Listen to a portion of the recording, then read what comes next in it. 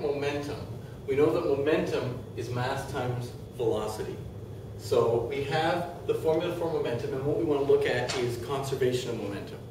With conservation of momentum, we say that all the momentum before is equal to all the momentum afterwards. That's what this little symbol here means, afterwards. So the total before, if I have two cars moving, they have a certain velocity each and a certain mass. So I add them up, I have a certain amount of momentum.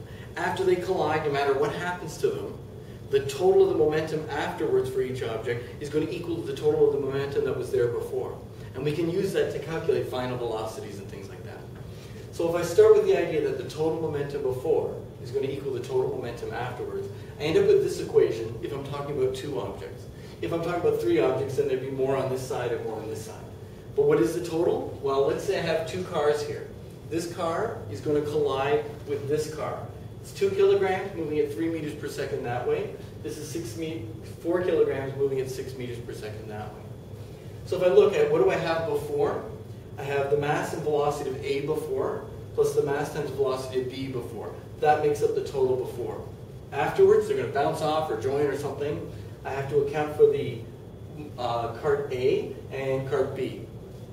Now, with momentum for simple collisions, there's really only three things that can happen.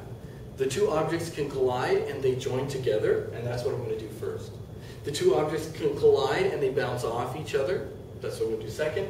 And the third one is, we can talk about something different than a collision like this. We can talk about an explosion where something explodes and one piece goes that way and one piece goes the other. We're really dealing with linear momentum, objects moving in a straight line.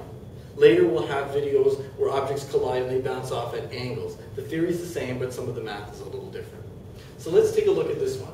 Well, I've got my formula here, and I just have to account for everything before and everything afterwards. So MA is 2 times VA, which is 3, and it's forward, so that's positive because positive is forward. B, it's 4 kilograms, times, and in this case, B is moving backwards, so that 6 is got to be negative. Afterwards, I got to account for the 2 and VA afterwards, plus B, which is 4 kilograms, and VB afterwards. Here's where there's a problem with momentum. I have only one equation, before is equal to after, conservation of momentum.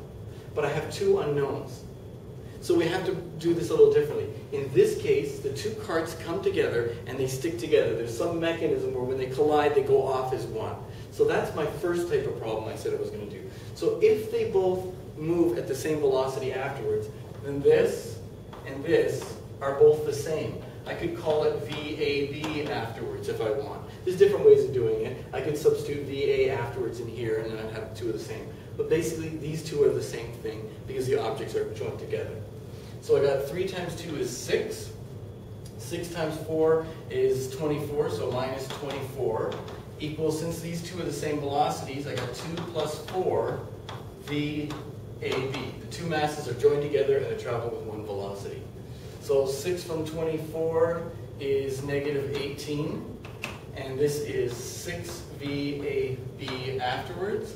So 18 divided by 6, VAB afterwards is equal to 18, negative 18 divided by 6 is negative 3 meters per second, which we can say VA afterwards is 3 meters per second. And since I didn't use east and west, it's left, it's negative, so it's backward.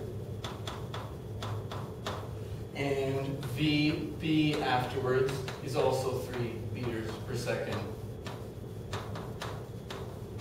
backward. So that's the first type of problem, where they join together. That eliminates this problem. Let's try a different problem where they don't join together.